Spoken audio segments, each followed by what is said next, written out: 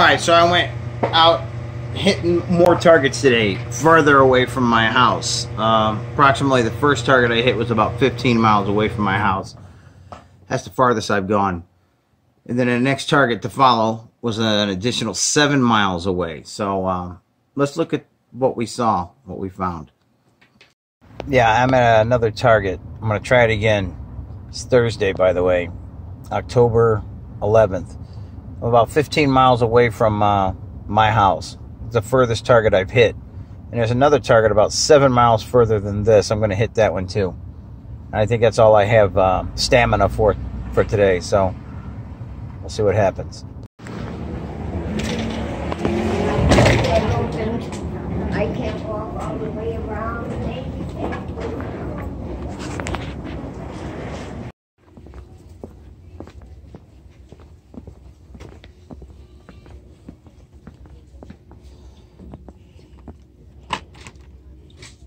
Oh, shit.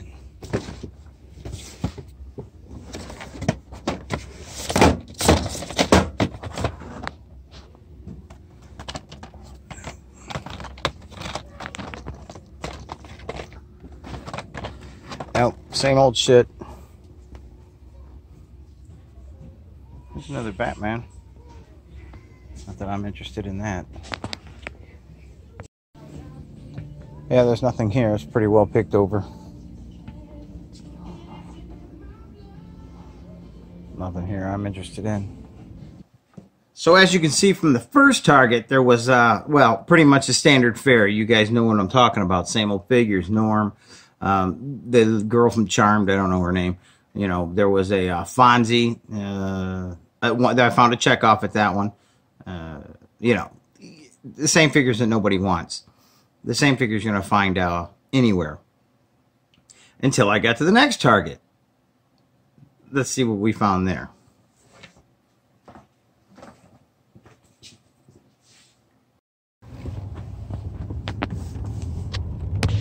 Oh yeah. See, I got the tree in my mirror so my car won't smell. See that?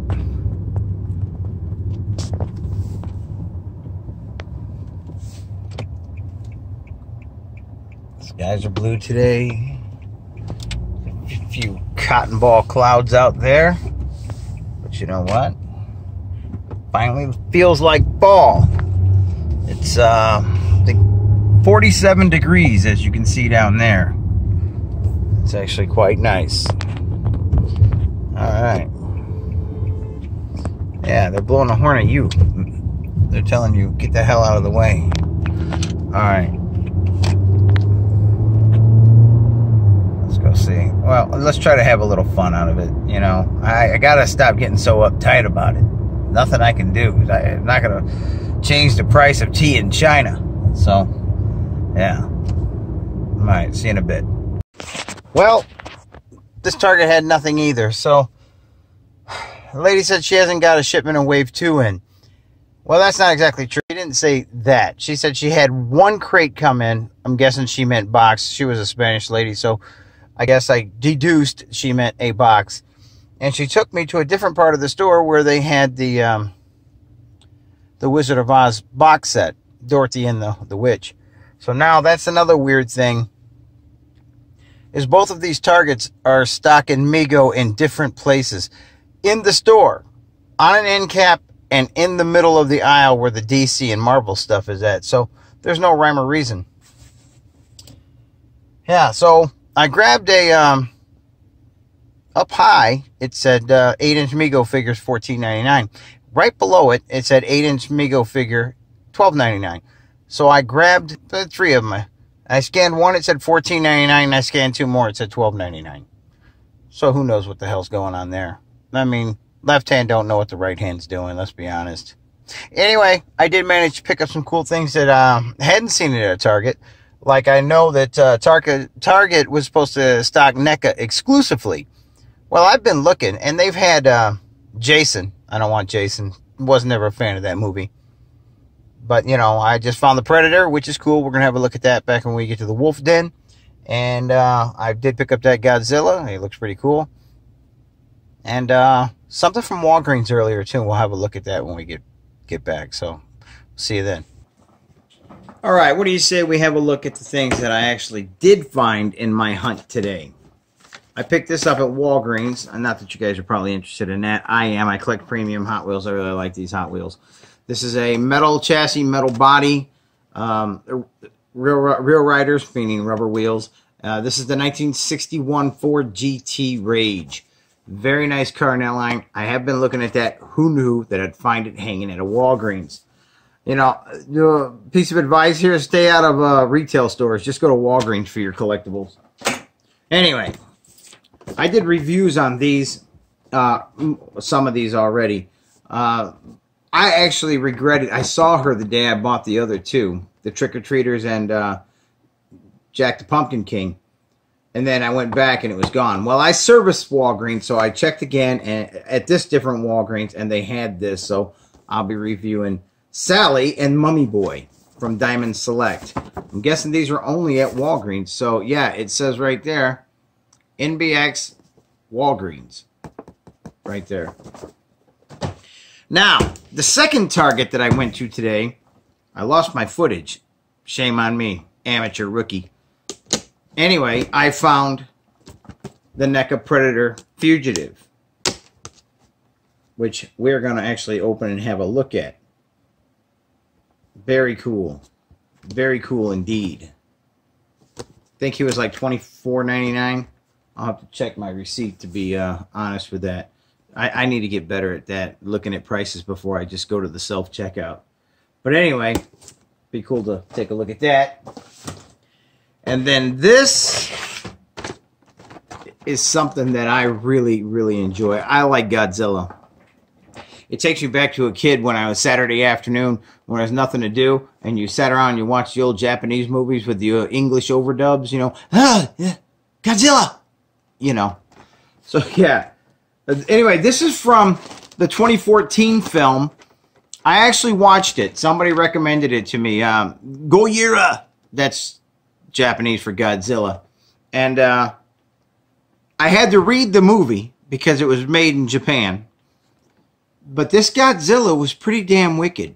So this is the Atomic Godzilla. So we're going to crack this open and we're going to have a look at it. You know, and because, wow, this figure is heavy. This is a NECA figure. They classify this as a 12-inch. And it's kind of a cheating thing, you know. They say 12-inch. They mean from the tip of his nose to the very end of his tail. So, you know, take that for what it's worth.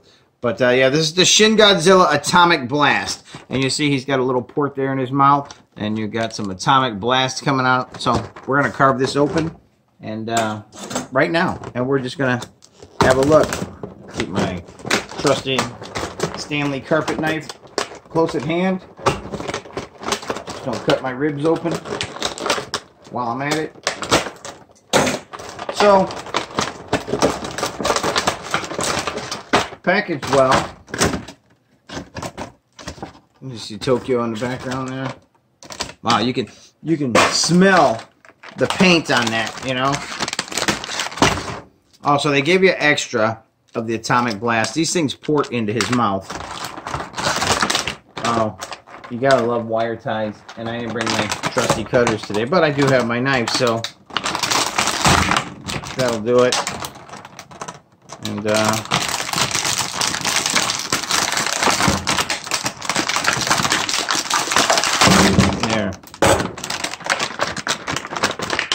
And on these Godzillas, I only own one more, and it's a 1954 Godzilla. You have to attach their tails. Because then the package would be adding a lot of money to the cost. We don't want that.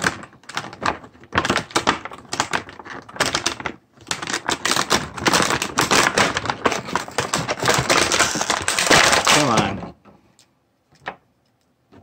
What is this? Boy, you know, every time I deal with wire ties, I should always have a pair of wire cutters to go with it. Yeah, wow. Let's get his tail snapped on here. Wow, that is a heavy figure. And a great looking figure, if I might add.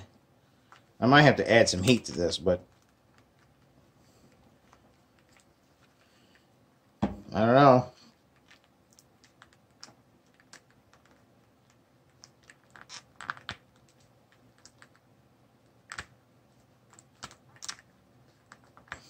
I got to heat this up. So yeah, I had to heat that tail up to get that to slide onto that giant ball joint. So yeah, I mean, this is actually bigger than a 12-inch figure. I guess I didn't read the box. That's more like 14 inches. Lots of joints in this tail, you know, so hey, quite a bit of articulation. And that being said, let's go through his articulation. Now, this movie, when Godzilla, I'm not going to do any spoilers here, other than the fact that the Godzilla, when it first emerges from the ocean, it's not like any Godzilla that you've ever seen before. In fact, it's downright creepy. So you have to watch the movie. So yeah, let's go through the articulation. I mean, the paint looks fantastic. It's a nice display piece. It displays very well. So yeah, okay. You can do this to the head. That's the kind of neck movement. You don't have much neck movement. I mean, it'll swivel, but not much of a pivot. I mean, it's got a giant ball joint in it, but yeah, it's not going to pivot. No, and there's no movement on the jaw. You do have like that torso movement there, and it does move to stay, but side to side, but not forward and backwards. Nothing there. And you can pivot it a little bit, but then these scaled platelets will start to look a little goofy. And the arms, let's see here, what do the arms do? They will move a little bit, but you don't get much movement. Oh, well, it does have a joint in the elbow. That's kind of nice. See this? That's kind of cool. And you have at the hip, of course, it rotates, and that's about it. And then on the knee, it'll swivel. And of course, the ankle has a ball joint too, so you get a rotation all the way around. And not much up and down, but there is some, as you can see. If the proportions look odd on this Godzilla, it's because that's exactly the way the new Godzilla looked in the Japanese produced film. Keep going here. Of course, you have this monster tail, which was one hell of a weapon in the movie. And you have another joint here, and then another joint there. These are all ball jointed. One there, and of course one here, like so. And nothing down here, but you do get some nice movement on that. So yeah. And this is called the Atomic Blast because it comes with these. If you watch the movie, you'll know this is just nothing but destruction coming out of his mouth. And they port right in there really nice. And it will display fantastic. Great looking Godzilla. Fantastic Godzilla. Very nice. And the platelets are actually quite soft. They're pliable, so they won't hurt you. The 1954 Godzilla, I mean, everything on that, I mean, it's quite movable.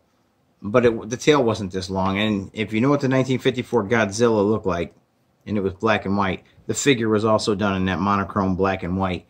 But these platelets were quite hard. And in fact, if you hit them just right, they will hurt you. So anyway. So yeah, he stands well from what I can see, thanks to this big monster tail. And he can really destroy my gaming laptop if I want him to. You can stand up there and really put the Atomic Blast on it. Anyway, yeah. So yeah, who knew that I would find this before I found a $12.99 Mego figure? By the way, speaking of the price of the $12.99 Mego figure, I think once you find the ones you want, and I don't care which ones you're interested in, I think the value is there even at $14.99. You get a lot. I reviewed a lot of Hasbro Marvel Legends.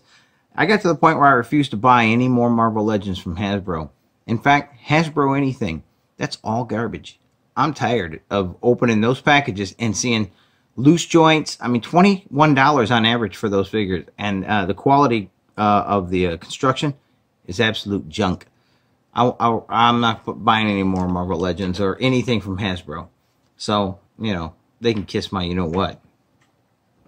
Okay, value. This Godzilla was $19.99. This is a NECA.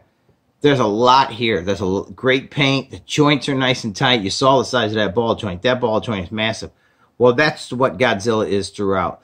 There's a lot of value here for $19.99. Now, getting back to the Mego figures, there's a lot of value there. I reviewed a few of them now, and side by side, quality is far superior than anything Hasbro's put out in the last 7 years. Hasbro has gotten so used to putting something out and having collectors just come and buy it because it's a $22 collectible. You know, no, I'm not buying into that. You know, I did. Don't get me wrong. Oh, someday I'll show you all of the Toy Biz Marvel Legends I have, and those figures were phenomenal. But, and, you know, phenomenal and far superior than the Hasbro of today. From the sculpt, the paint, the tightness of the joints, just the quality that went into manufacturing them, far superior. And they were $6.99 just back in 2006, before Toy Biz folded. Maybe that's part of the reason why they folded. They were giving you so much for your money. Anyway, I'm rambling. Now, another value is $24.99. Every time I open up a NECA figure, I am pleased with how tight the joints are and the beautiful paintwork and the parts that they give you, the alternate heads, the alternate anything. They spare no expense on their paint and their sculpt, and everything is fit and fiddle. And you know what? Good value. See how this is $2 or $3 more than Marvel Legends from Hasbro, or Star Wars Black Series from Hasbro, and this is what they classify as a 7-inch figure. You get a lot of value here. And yeah, one of these days I'll have to actually share with you my Alien Predator collection. Now, these are $14.99. That's a Diamond Select, so you know you're going to get a pretty good value and a good paint job. But due to the line of toys itself, which is the Nightmare Before Christmas. By the way, this is celebrating the 25th year anniversary of that. The joints on these things are going to be dainty. As I reviewed earlier in the Pumpkin King, you got to be careful with those joints. I mean, it's like toothpicks he's walking on, let's be honest. So, yeah. But anyway, we're not going to get into this one today. It is October, so spooky stuff galore. That's nice. But I'll save this one for maybe tomorrow. And I'm going to wrap this video up. And, God, I hope you guys enjoyed my journey today. I was a little heated at first. Then I got a hold of myself and said, you know, it's not the end of the world. Nothing you can do about it. So, I don't want to get so frustrated over just about nothing. They're toys. You've got to have fun. All right. So, anyway, thanks for watching, guys. Howlin' Wolf out.